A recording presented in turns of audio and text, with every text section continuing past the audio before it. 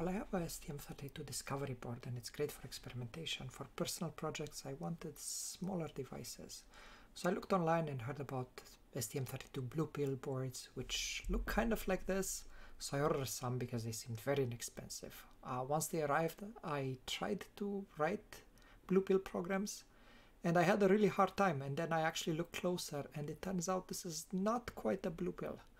If I look at what a BluePill is, it's based on this STM32F103 and so on microprocessors, and it's a Cortex-M0. And then when I look at what I actually ordered, the seller actually does describe this as a Cortex-M0, I believe. Let me see where this is right. Yep, Cortex-M0 CPU. So this is not a BluePill. Generally, the smaller the number, the smaller the microcontroller. So this means probably this has less flash, less RAM, but it's still quite a capable microcontroller. It has quite a bit of flash, quite a bit of RAM. It has several interfaces. So it should be usable, except I cannot use it as Cortex-M0. So I have to learn to bring it up. And this is what I will show during this video. So to bring it up, the first thing you do, you type in the model number and datasheet and search in Google, and you will find something like this. This document will confirm that indeed this is a Cortex-M0 CPU, and out of the several variants of this, I have the third one. I have this one that has an 8 inside it. Figuring out its capabilities should be easy enough. I would go to description, and in the corresponding column I find out that I have 64 kilobytes of flash, 8 kilobytes of RAM, which the seller also told me, and a bit more information about what timers it has, what communication interfaces, and that it runs at 48 megahertz, which is obviously slower than the actual BluePill. The next thing that I would need is also where my memory resides. I know it's on page 38, but if you search for memory mapping on any MCU, you would find this. So memory mapping will tell me where my flash memory begins. So this means when I write my programs, I will have to write at this address. And it will also tell me where my RAM is. So this means whenever I place my variable and I tell the linker where everything should be placed, I will put in these two values. I will say RAM is at 0x2 when lots of zeros, and then flash memory starts at 0x08 and again a few more zeros. So let's connect to it and let's make it work. This is how the boards look like. They have a USB connector, however, that's only to supply power. So to actually program them, there are separate pins that are on the other side than the USB connector. And if you barely look at it, you see that they are labeled ground, clock, data I/O, and 3.3 volts. So you need some sort of an adapter. I got an adapter that's an ST-Link V2, also off AliExpress. And this one has more pins, but we only need 4 of them. So you will see similar pins over here. You will see ground, you will see SW clock, SW data, and 3.3 volts. So what we need to do is connect these 4 pins into the corresponding pins onto the device. And at that point, the device should be programmable. So I went ahead and did that, and I will connect it to my computer, and then we can try to see how things work. To get started quickly, I am forking the Quick Start project maintained by the Cortex-M team. This is by default considering Cortex-M0, but I will change it to a Cortex-M0 so that my board actually works.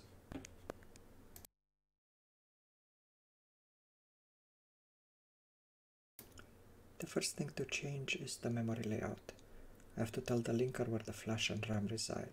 These are the values I found in the datasheet. I have to change both the origin of the flash and the actual size of flash and RAM that I have.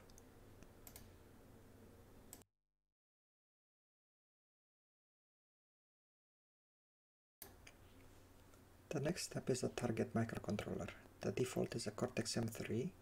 However, my board is a Cortex-M0, so I have to change the default build target.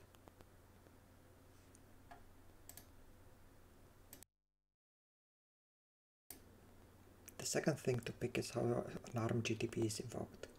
This depends on your system. I run Arch Linux and pick the right runner for my system. To connect a debugger running on my system and the board, I need a second program called OpenOCD. This will provide an interface between my computer and the ST-Link board and has to be configured separately. If I just run it, I get an error because the default again is Cortex-M3 and my board is a Cortex-M0. So I will have to edit it and change the interfaces and tell it, hey, this is a Cortex-M0. I change a 3 to a 0 and I expect this should work. Running it again, I see that it's listening, everything is connected, so I assume it's fine. I open a second terminal window so that OpenOCD can run in the background, and I will try to see if cargo run actually opens the debugger. I expect it to run, but in order to actually make it run, I have to fix some placeholders in cargo toml. I will go ahead and do that.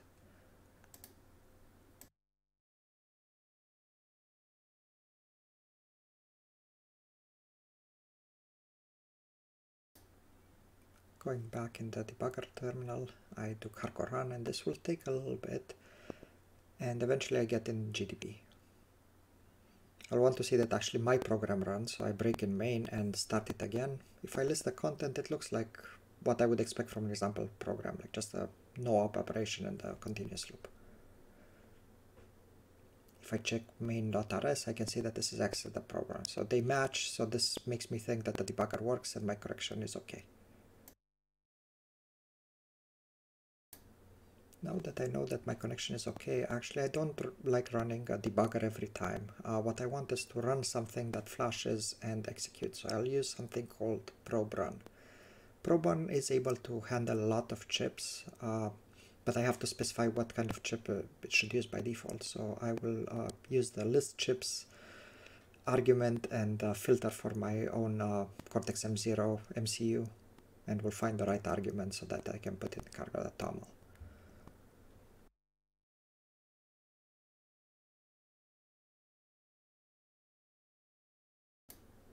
First I check to see that, hey, I can actually use the ST-Link v2 that I have connected to my system.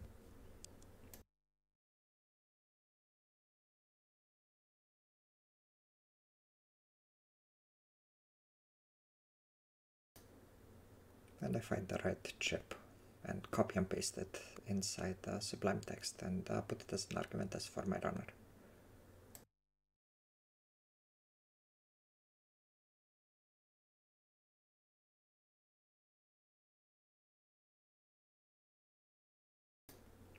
At this point, cargo run should work, except OpenOCD is still using the debugger port, so I have to stop it and then try again.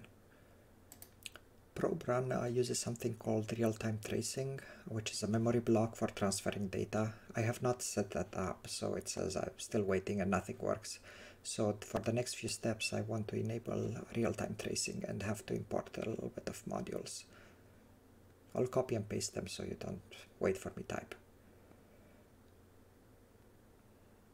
I'm importing the real-time target, and I also know I will be using STM32 hardware abstraction layer. I will use that and replace the panic from panic hold to panic real-time tracing.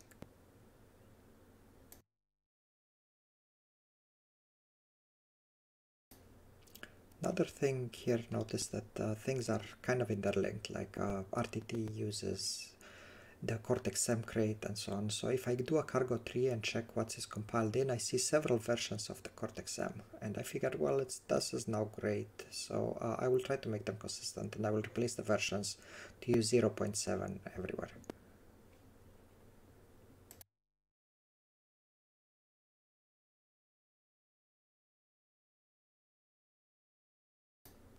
Let's try to run and see if it works. It shouldn't work yet because I changed crates and I don't use them. And I get an error. The error is because I removed panic halt and I said I will do panic RTT.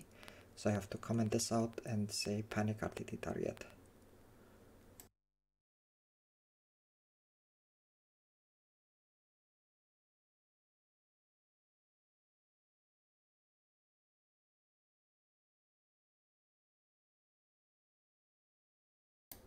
Trying to run again and I get an error. That's because the RTT target requires a memory block for data transfer, which is not initialized.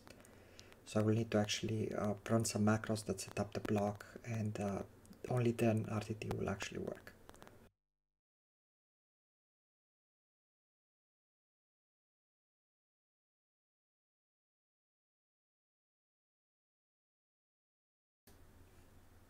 I will import two macros. One is to initialize real-time tracing, and the other one to print stuff to real-time tracing.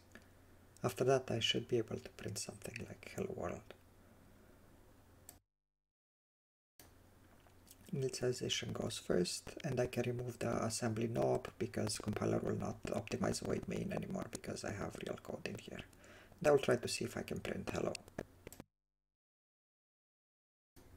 I'll try cargo run, but this will still fail because I use a hardware abstraction layer, but I did not import it in main. And the help actually tells me this. I have to do a device hal BSP crate in your code, and all the initialization code has to actually run for the program to be valid. So I'll go ahead and do that.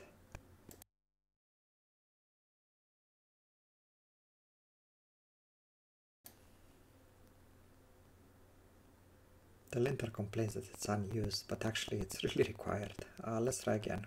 Cargo run, compiles, flashes, and it prints out hello. So I have a working program, which is great.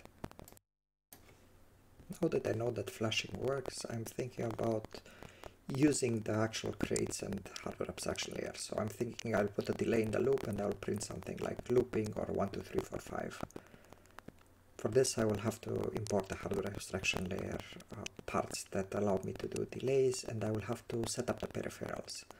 So by peripherals, I mean things like timers. So when I implement a delay, I have to tell the MCU, please count a particular number of milliseconds or microseconds, and then return control to main program. So I'm importing everything here. PAC is peripheral access crate, and delay is for my delay.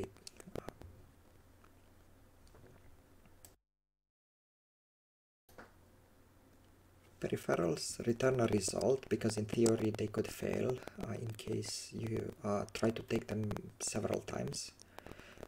Rust doesn't really allow you to write that wrong code, so this means the first take will succeed and subsequent will fail. I know I only take them once, so I do unwrap and know that I will not panic.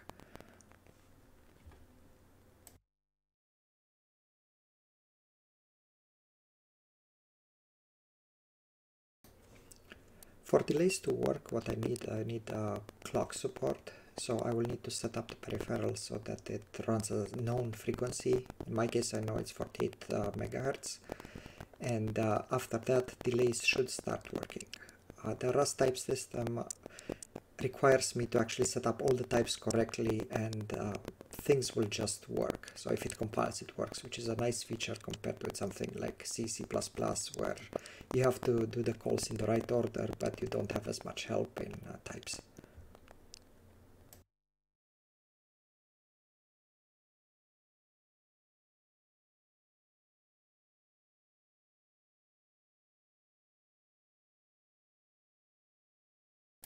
Once my clocks are configured, I create a delay object, which should allow me to sleep a specified number of microseconds or milliseconds.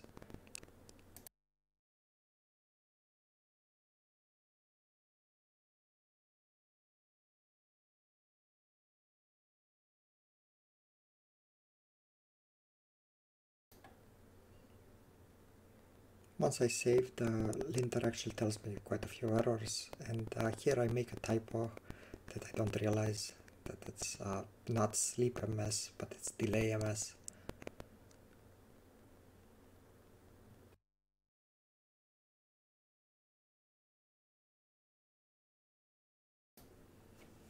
Replacing sleep with delay will make the code happier. I still have to fix the borrow checker rules.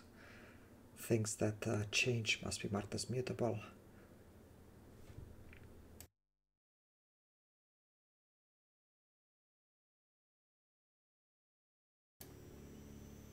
I fix all the warnings, even though I know RCC eventually will have to be mutable for my program. So now after the delay I will print a loop and I will try cargo run. What I expect is that the program will sleep 1 second, write loop, sleep another second, and so on. So my loop works, which is great because delay working means that my peripheral access works, so quite a bit of machinery is functional just for the simple program. Next I would like to blink an LED, so I will not sleep 1 second, that's a really slow LED. I'll sleep 300 milliseconds, and now let's figure out how I can make an LED blink. For this board, I know that the LED is on GPIO-C. I think it's PC13. This is mainly reading documentation and a bit of trial and error. So for this, I need to get a GPIO block. There are several blocks like A, B, C, and so on. I know I need GPIO-C, and the split method says that instead of one single block, split it into its components. So I have GPIO-C1, C2, C3, and so on. So out of this block, I have to pick number 13. The Type system enforces that access to GPIOs is done while interrupts are disabled, so that there are no conflicts. So because I need to grab pin 13, I start an interrupt-free block. The move is there to also make the borrow checker happy, because I will take GPIO and use it inside the closure. And you can see I get PC13, and I want to be able to set it high or low, so LED on or off from the program. So I set into push and pull. So set it to high and or set it to low, and output, because I am outputting a signal rather than reading it. At this point I expect the LED to be functional, so I'll do toggle. Also, I don't expect it to fail, so toggle.ok, because in theory this returns a result. Also fix my typo in interrupt. Cargo run runs, and if you look at the lower right of the screen, I see the LED flashing with a 300 millisecond interval between on and off. That's it. Now we have a blinky program on a Cortex-M0 on this board. I hope this was interesting. Have a great day.